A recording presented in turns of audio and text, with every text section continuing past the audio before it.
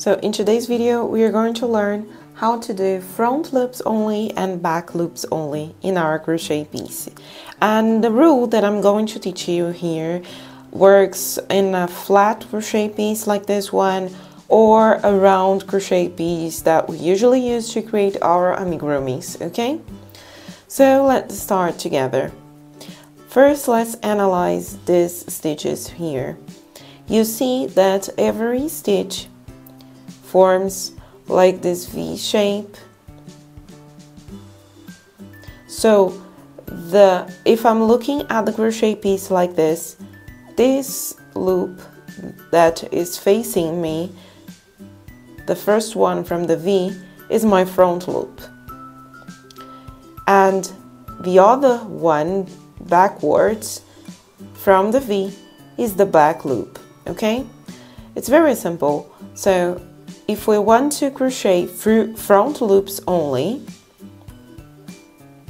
we only take this loop that is facing us. We yarn over and make our single crochet. You can create half double crochet or double crochet any stitches that you want using the front and the back loops, okay? So I insert the hook here, and as you can see, we have the back loop here that is not being used.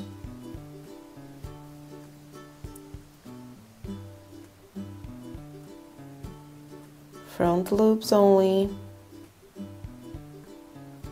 I'll do it once again.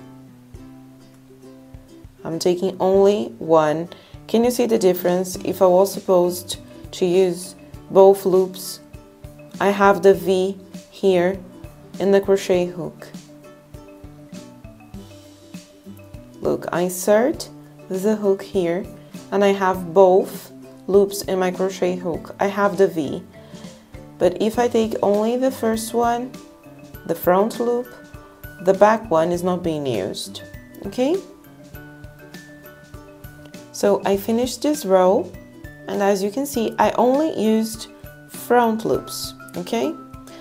Well, when we look at the crochet piece like this, we cannot actually say if I used both loops or only the front ones. But if we look at the back, we can see that it formed a line here.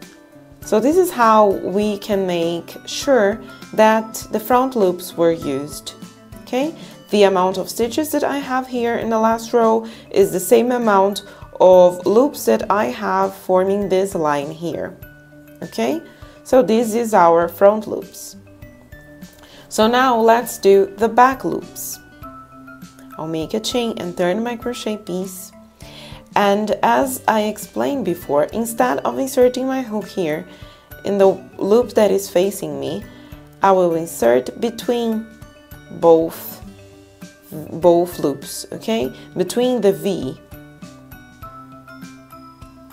So let's do it.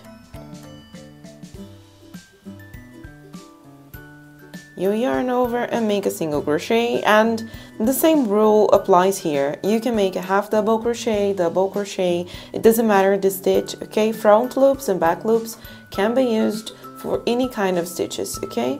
So insert the hook between the V, only taking the back loop here, grab the yarn, pull it through, yarn over, and here you have your stitch. Okay, so can you see the difference? First we made it here in the front, and now we are inserting the hook here in the middle, only taking the back loop of the V. And now the difference is that while we create the back loops, the line is facing us. When we made the front loops, we couldn't see the line, it was facing backwards. Okay, so I'll keep crocheting and I'll show you in the end. So I finished this row, only making back loops, okay, working on the back loops, and we have the line that I mentioned here. We can use it for many different purposes, okay? And we can even insert the hook here to create, I don't know, another layer if it was, I don't know, a dress to an amigurumi doll, and you can look at the dress like this, and this could be another layer of the dress. There are many different purposes, as I said. Okay, so this is our front and back loops.